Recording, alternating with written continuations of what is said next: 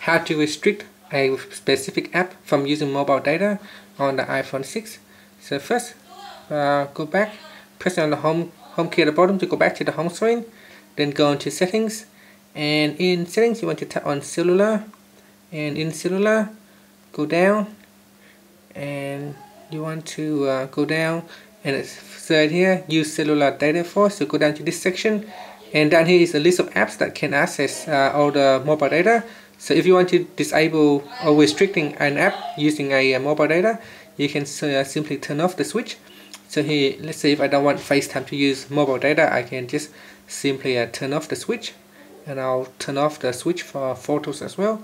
So these two particular apps here will not be able to use my mobile data, and hence it will not cost me money from these two apps.